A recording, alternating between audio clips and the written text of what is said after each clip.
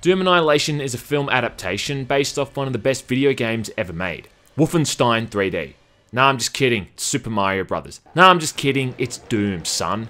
And on the off chance that you're part of the incredibly small demographic of people who haven't played it, in which case you're dead to me, it's safe to say it's easily one of the most important video games ever made. But not a game with exactly all that much of a rich, developed storyline, at least with the 1993 version anyway.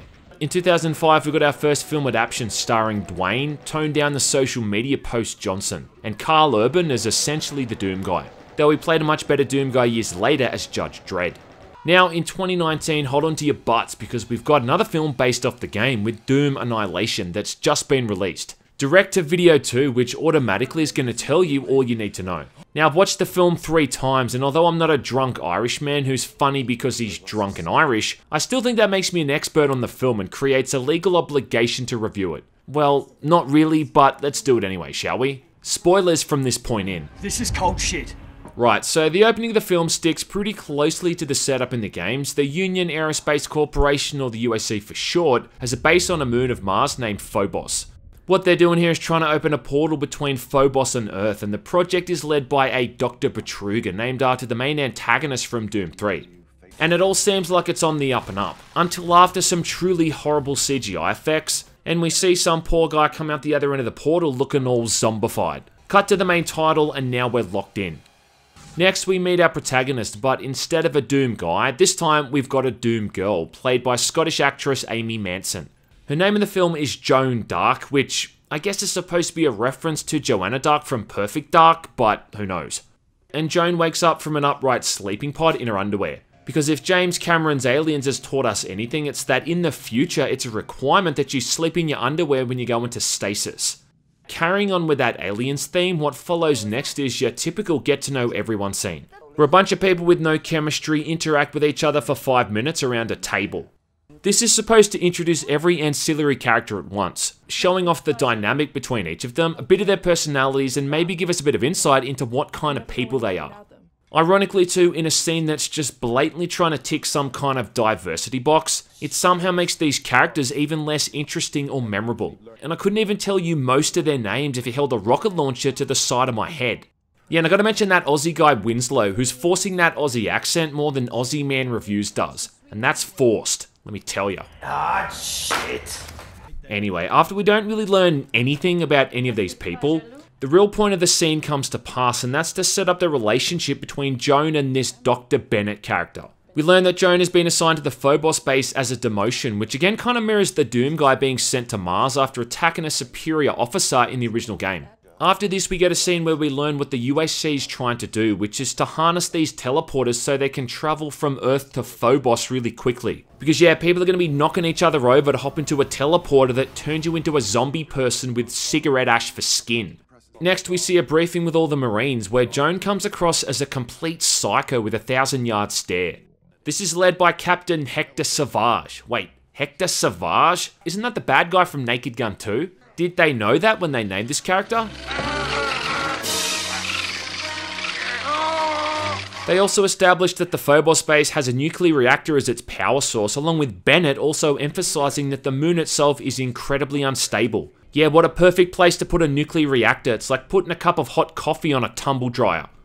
Back with Betruger, we see him taking one for the team and going through the teleporter himself, which is when shit finally kicks off. Then we see this girl walking up to the goddamn hell station from Doom 3.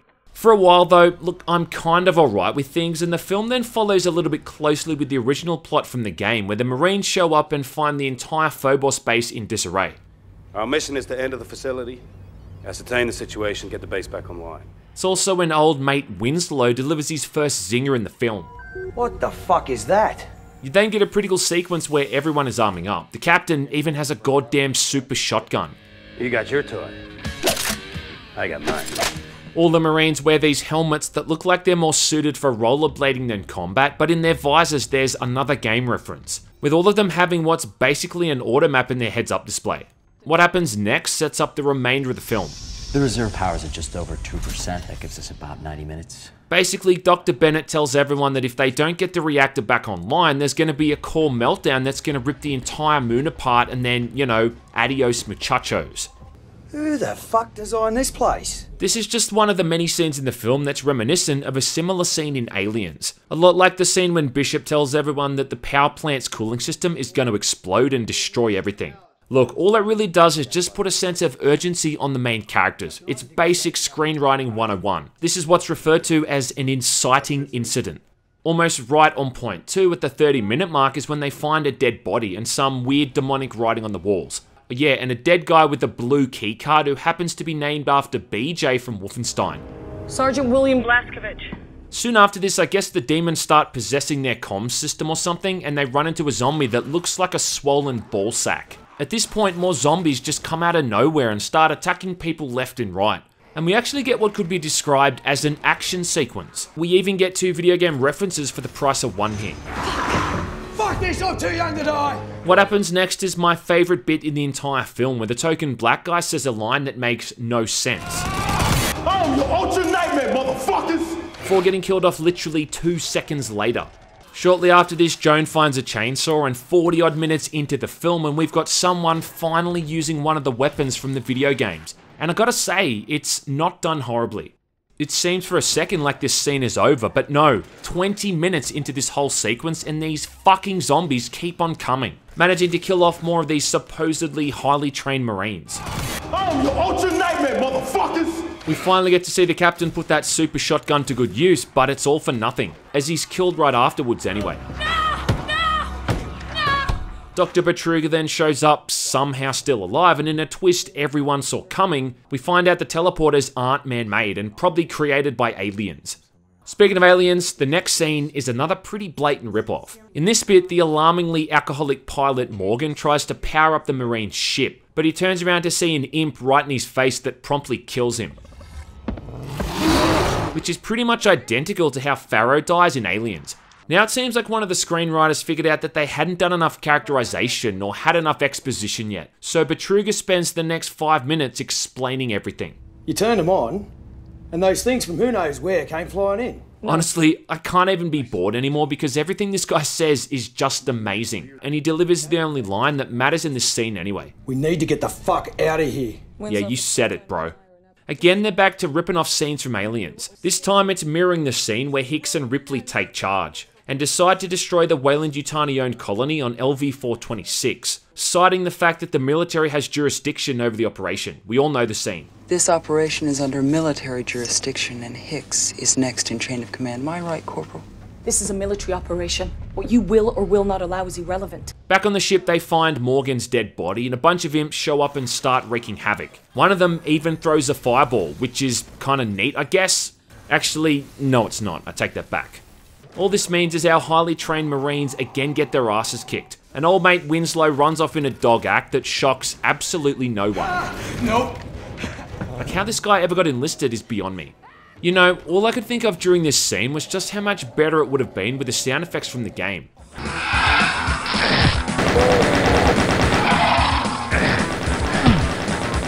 One of the imps then turns into a Dementor from Harry Potter or something, giving Joan some kind of weird nightmarish vision. Right about the same time, another character we have no interest in is killed. With their ship Fubar, Betruger's got the brilliant idea of using the teleporters to get back to Earth, despite evidence showing that's a catastrophically fucking bad idea. But Joan's super brilliant plan is to secretly send out another distress signal. So they go back inside and try to restore power, and really at this point, you're just waiting to see who's gonna get killed next. Someone then remembered that Betruger is supposed to be the bad guy, so in the next scene, while they're all powering up the generator, he just starts going through everyone's personal history. That's enough, Doc. And tries to cause dissent amongst all of the characters by bringing up all this shit they said about each other in private. But then the power comes back on and everyone just forgets about it. Betruger then stabs his girlfriend and runs away, before more imps show up and start throwing Adobe After Effects fireball presets at everyone. I don't know what I liked more in this scene, the clearly rubber suits the actors playing the imps are wearing, or how nonchalantly they kill off the remaining side characters. And again, total missed opportunity here by not using the video game sound effects.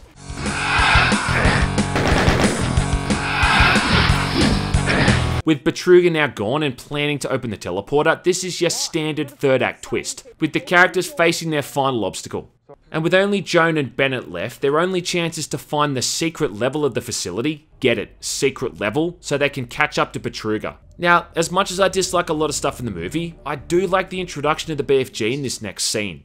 Turns out the keycard they got off BJ is the same one that unlocks the room where the BFG is held. Nice touch. It's pretty badass, even if it does look like a Nerf gun that's got a jar of piss for ammo. But chins up, we're going into the final act of the movie, with only 2 characters to focus on, meaning we might get a more sensible story. Plus, our main character is wielding a goddamn BFG, like what could go wrong?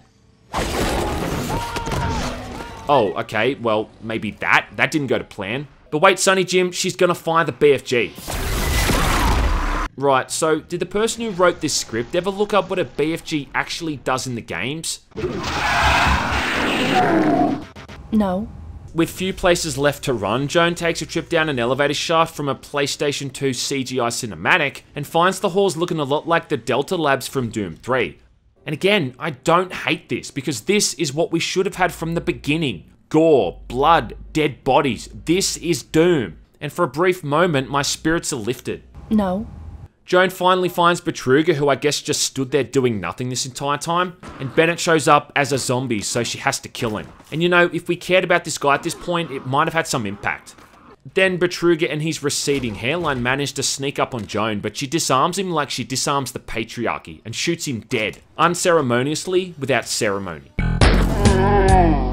He's not dead though, and he shoves her into the portal, but at last, we finally made it. We're in hell, with only 9 minutes remaining in the film. Yeah, they're wrapping this shit up in the next 9 minutes. We got places to be here, people, bigger fish to fry. Gotta say though, this whole scene visually is pretty awesome. I mean, those designs for the imps are way better than the ones in the rubber suits, and the backgrounds and the overall aesthetic looks great. Even this big bad demon guy looks awesome, even if it's never explained what he is or what he's supposed to be. I mean, it's no spider mastermind or a cyber demon, but at least it's creative.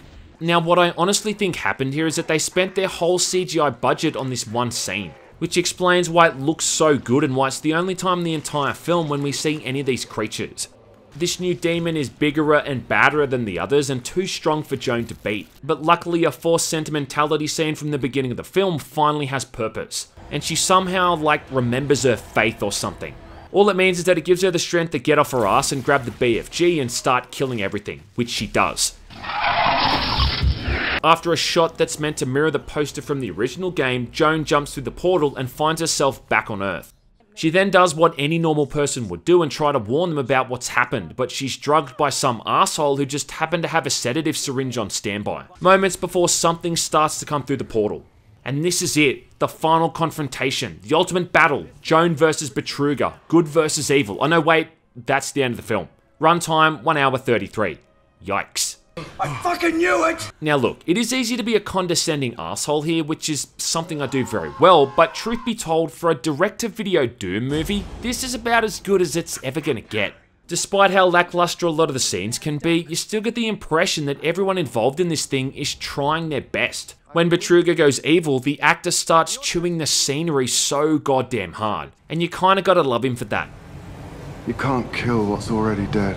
So, the faults with this film aren't for lack of effort. The ultimate problem with the Doom movie is that it's based off a video game that never really needed to be turned into a film. It's a video game with an iconically mute protagonist, so right away when you turn it into a film and create a character with loads of dialogue, it's already going massively against the source material. Doesn't take a fucking genius to figure it out. If it was faithful to the game, it would just be 2 hours of one guy just running around and killing things over and over, and that's kinda boring. I do feel like they miscast the main character too. The blonde Marine played by Nina Bergman would have made a much more believable badass than the one they went with. A lot of the other faults the film has comes more from the fact that it doesn't have a $100 million budget. It's a direct-to-video Doom movie shot on a shoestring budget, and that's exactly what it feels like, and you almost can't fault it for that. That's kind of why I don't think it's fair comparing this to the Doom movie from 2005, because they're on completely different levels, no pun intended. In a lot of ways, this is a better film too because it's more accurate to the games, actually involving a portal to hell. Whereas in the 2005 film, the demons were instead mutations from the UAC experimenting on humans. The other thing is that it's sorely lacking a lot of Doom stuff. Here you've got such a huge potential list of creatures to throw in the movie, and all we get is some purple zombies and imps, neither of which look like their video game counterparts. The story doesn't really help things along either. The problem is that it just lacks focus. At the start, they're trying to introduce a dozen characters with all these Marines, but they kill them off so fast that we never get a chance to get attached to them or even really know their names. If you're gonna go with the Joan Dark character, the setup should have been that it was just her and the Dr. Bennett character on the ship, both heading to the UAC base for reassignment. On their way to the base, the portal gets opened, all hell breaks loose, literally, and when the two of them arrive, they then have to figure out what happened. What you do is you have it so they know each other intimately, so there's a personal connection between them, and then you build upon that. You know what I mean? It's called character development. That's an understatement. If you have to have more Marines show up, have them already be stationed on the base to begin with, and Joan and Bennett meet up with them. I'm gonna shoot you in the face. You don't need a degree in screenwriting to see that there's just too many characters introduced here that we're supposed to be aware of and care about. What you mean? Still, I do have to say that, amazingly, Doom Annihilation wasn't as awful as I thought it was going to be. Like I said before at the start of the review, this is about as good as a direct-to-video Doom movie is ever going to be. You can't really accuse it of being a cash grab, because clearly very little money was thrown into the production, and I think very little money is going to come out of it. Considering the filmmakers would have had to have known they'd be getting a largely negative backlash for releasing the film in the first place, we have to assume they instead continued making the film for the love of the source material, as amazing as that sounds. And I can't be mad about that. Doom Annihilation is the kind of movie that's perfect for watching with a couple of mates over beers and laughing at how hard they tried. You won't see a CGI Doomslayer running around double jumping over imps and revenants and dismembering demons with his bare hands. You'll see a pissed off Scottish actress holding a BFG with one hand, using a jar of piss for ammo and punching an Australian jackass in the jaw in between shooting purple zombies. I deserve that. And you know what? The time spent watching this is less time waiting for Doom Eternal to come out. I'm your ultra nightmare, motherfuckers!